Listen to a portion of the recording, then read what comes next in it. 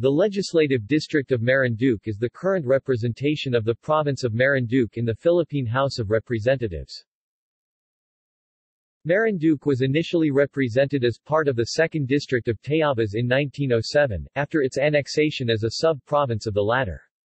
Upon its establishment as a regular province on February 21, 1920 through Act No. 2880, Marinduque was granted its separate representation, and elected its first representative in 1922. The province was represented in the interim Batasang Pambansa as part of Region 4A from 1978 to 1984, and elected one representative to the regular Batasang Pambansa in 1984.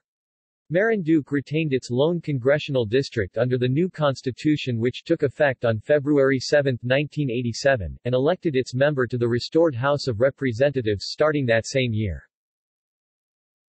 Lone district.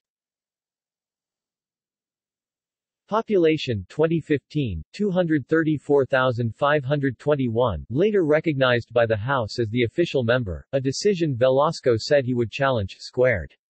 Sworn on February 1, 2016. See also: Legislative districts of Tayabas. References: